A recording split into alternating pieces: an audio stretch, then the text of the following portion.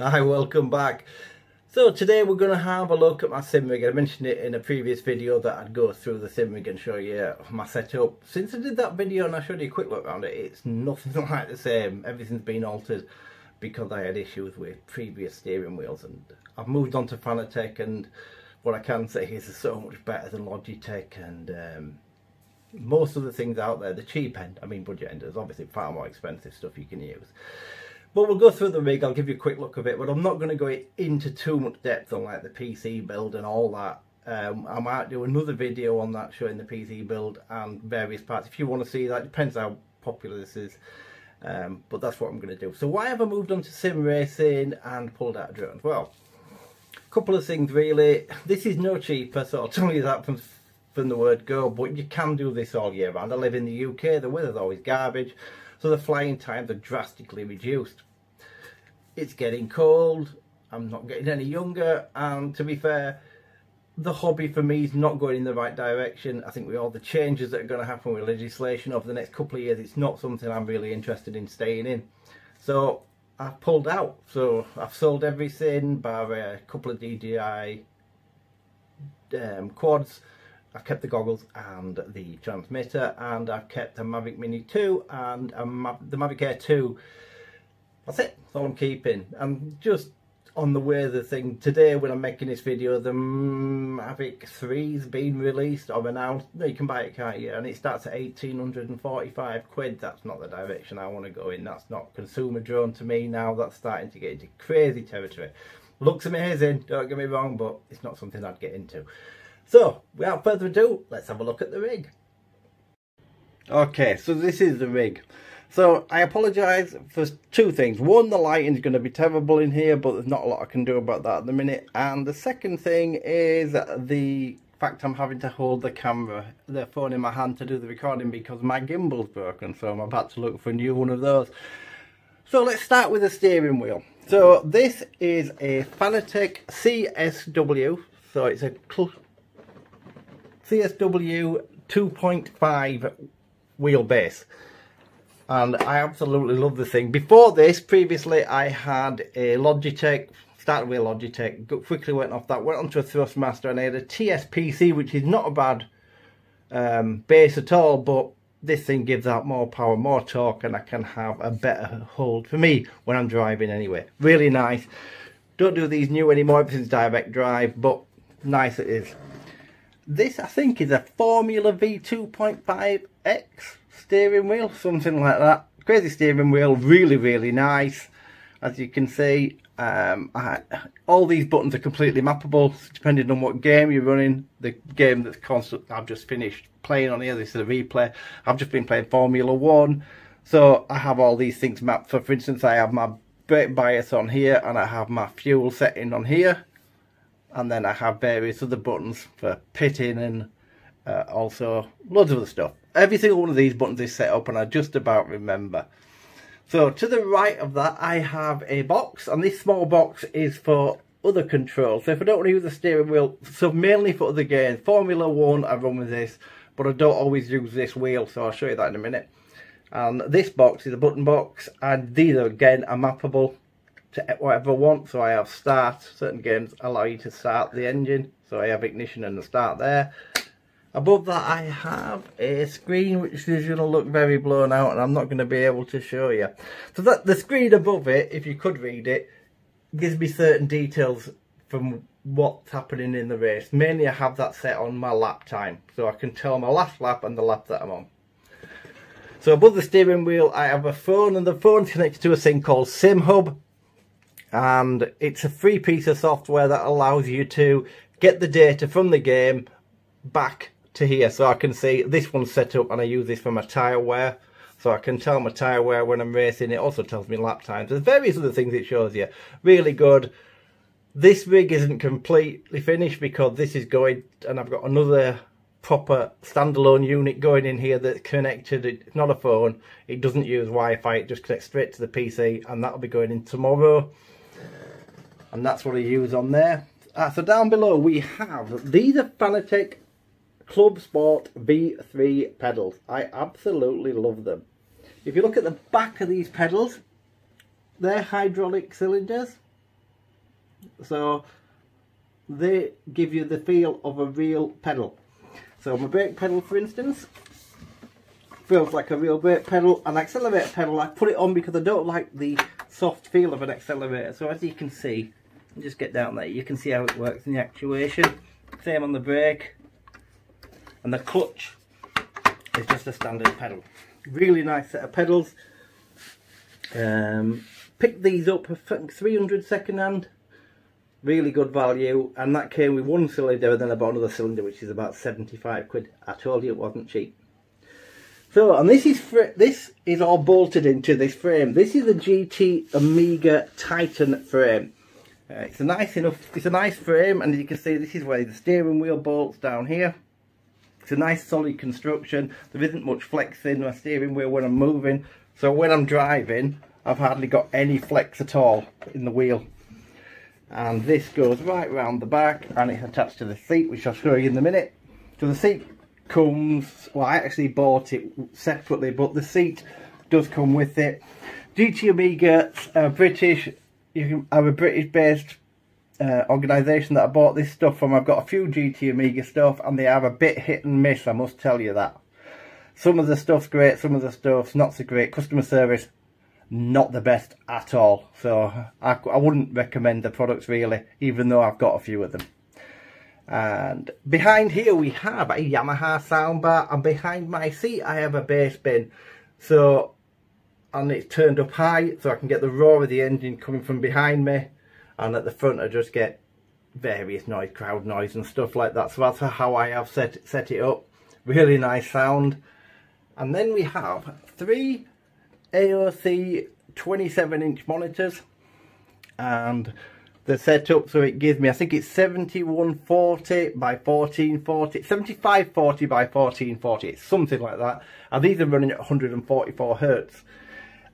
These aren't bad monitors. They're quite a budget one for 2.7k. So this is running 2.7k. I'm only running this at 2.7k, and I'm running at 144 hertz.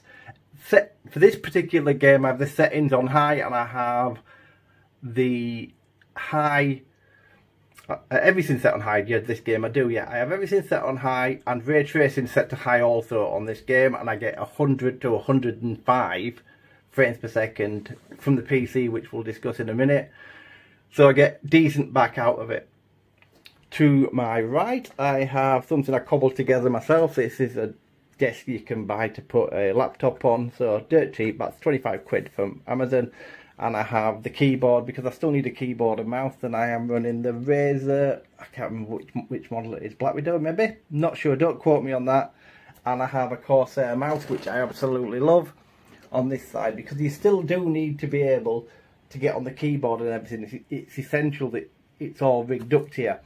Behind that I have, this is a decent piece of kit. It's about 30 quid from Amazon, this, and this is a Bluetooth DAC. So this is connected to the Yamaha and I have the PC connected on Bluetooth going into here, which makes it really easier for me, because I am running all these on display cables. They're not HDMI. If I'm running HDMI, I can come in the back of these, as I have for the PS4 Pro and an Xbox X down there, and they both are connected to these to the center monitor, because I can only use one screen on them, and I use them for playing if I want to play on the Xbox or the PlayStation. Now to connect them, it's all getting complicated now. You need this thing that's under here. I have stuck that on with hot glue, so ignore the mess. And that is a thing called a drive hub. They're about 80 or 90 quid. Cables come out of there, go into the back of this one's connected up at the minute to the PS4, and that allows me to use this complete setup on a PS4, including gear stick and handbrake, which is incredible. So I can play Gran Turismo Sport on that.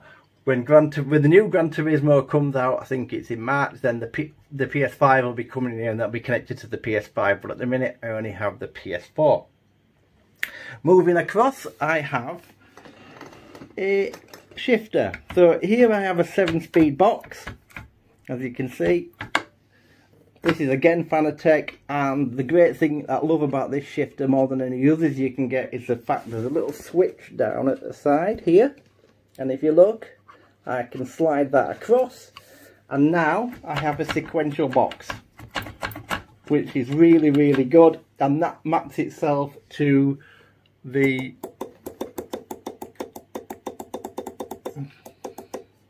pedals at the back of the steering wheel.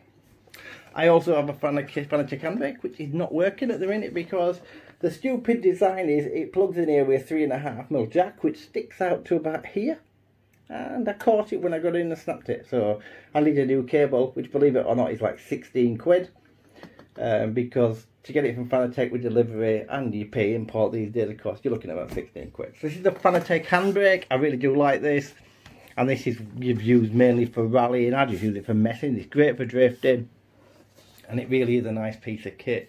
Here I have a replacement steering wheel. So this is the McLaren GT3 steering wheel, and all these steering wheels on this system are quick release. So I'll just show you that. So if you look down the back of there, I hope that's working, and I put my fingers on there, I can just pop the steering wheel out. And as you can see, that's how it connects on. So there's where your pins pull. So that's how you get your feed to your switches, etc. on the small LCD display on the top of here. And then you just line it back up again, push it on, one finger back at the back, and there you go. And that is a little display lit up. It wasn't lit up because there was nothing happening on the screen. And that display will show me various, well, on this particular game it's showing me speed. On some games it shows me speed and then flicks every couple of seconds to what gear I'm in, but I don't use that because I have this. So this is a gear shifter light. It tells me what gear I'm in. It'll also flash mentally when I'm thrashing the car too hard, and that is rigged up into here also. So it really is a nice piece of kit. They cost me about 35 quid. You can get most of this stuff from people that sell on eBay, but there's a lot of people around do this type of stuff. Up here I have a force monitor. So this monitor here is a 25 inch, I think. I have no idea. I think it's a 25 inch Samsung curved. These are also curved, the main monitors, and that is mainly used for what you see now. So this is telling me my track position and my lap times and where I am in the field. So when you're in the middle of a race, it will come up and tell you all the people that are in the race, your time compared to theirs, and your best lap and their best lap. But most importantly, when you're in qualifying, it'll show you where you are. And round here, so let me just take you around here. Sorry about the inconvenience. So here we have a BMW steering wheel. So this is what you'd use for drifting mainly and rally, whatever. Really nice wheel. Again, it's got LCD display on the top. This thing is ridiculously heavy. This is all metal. Really is a nice piece of kit. So I mentioned before that the GT Amiga stuff. So I'm going to show you the rig a bit differently. So if you look at this angle, that is a GT Amiga seat, and I can't remember which model it is, but it's the XL one. It's the biggest one they do. I don't think it's any good. Well, I think it's absolutely awful. It was 150 quid. It's not at all comfortable. If you look at the base of it there, that's what it did very quickly. It only took a couple of days to wrinkle like that. I emailed customer support at Amiga GT. Got nothing back, so I just give up on it. This monstrosity behind is a triple monitor stand. So these are expensive. These are about 220, 230 quid. This holds the 3 monitors in place, and as you can see, this is supposed to be powder coat, and all that is doing is where I've moved the monitor and slid it along, which is what you're supposed to be able to do with it. Powder coating came off. They're saying it's been anyway. Long story short, got no real joy out of them. And then above that, you have to buy this bit separately, which is the 4th monitor mount. So this comes off here, off the back of here, and goes up, and it's a really sturdy piece of kit, don't get me wrong. And I've just knocked one of the plastic lugs off that holds it on. So now the main part of the power in the rig, obviously you need a bit of beef. So this humongous thing here is a PC. I built this myself. I can't remember what mate this case is, but it's crazy big and it's completely open. The reason for that is I'm running 3 monitors at 2.7K, and as you can imagine, it's going to get warm. With a normal case, it was getting ridiculously hot, even with the water coolers and everything else. This thing was getting warm. Since I put it in this case, my temperatures are really, really low. Probably lower than I'd ever imagined it would be. The case is really nice piece of kit, don't get me wrong. In here we are running a Ryzen 7 5800X, and I think that's 8 core, and I've got this running at 4.8 gig, so it's really overclocked to its limit. I'm running a Radeon RX 6700 XT graphics card, which to me was all I was prepared to pay in this mad world. I think it was still 700 quid, but it's a decent graphics card, but I could not run 4K with this card. It's a good card, but it tops out 1440p, which is 2.7K. Perfect for what I wanted, because that's all I'm running these screens at. But if I'd have wanted any more, I'd have been stuffed. I am running 32 gig of GDR4 running at 3200 megahertz, and I have something like 15 terabytes of storage inside this thing. My main storage is run on 2 Sabrent Rocket 1 terabyte M.2s, and then the other things are all either M.2, either hard disk or SSD. I think I've got one hard disk in there, which is a 2 gig one, which I use mainly just to hold the footage from my drones, to be honest. The rest of them are all SSDs. There's a lot of things going on in there. And the power supply is a Corsair 850 watt gold, so it can handle a fair bit of whack being thrown at it. I really like it. I love the rig. It's a really nice looking thing as well. And that is about it, I think. I can't think of anything I've missed out. There's various other things that are connected to it that you have to buy. We don't have to buy. You could start off as simple as you want, and for a couple of £100 you can buy yourself a decent steering wheel that comes with a set of pedals, and you'll be fine. Do you need a clutch pedal? No, not really. Not at all, because you could change gear with this and have it set to auto clutch. It really is one of these hobbies that's like drones, and everything else you can spend as much or as little as you want. It depends what you want to get out of it. I love it. It's my new thing, so I sold a lot of drones for a chunk of money, and this is what I invested it in, and I'm really happy with it. If you want to see more videos on this, let me know in the comments. If you don't, I won't bother making any more, but I don't mind doing a proper detailed one of the PC and the build that I did, how much it cost, where I got the components from, and get more in depth on the rig and what have you. But that's about it. So thanks ever so much for watching. Sorry there's been a long time between videos, but I will do another one at some point. I can't tell you when it's going to be, because obviously I'm not doing the same type of thing, so they're not going to be every week or anything like that anymore. So once again, thanks for watching. Don't forget, if you like it, hit that like button, and don't forget to comment down below if you want to see more videos. Thanks ever so much. Bye bye.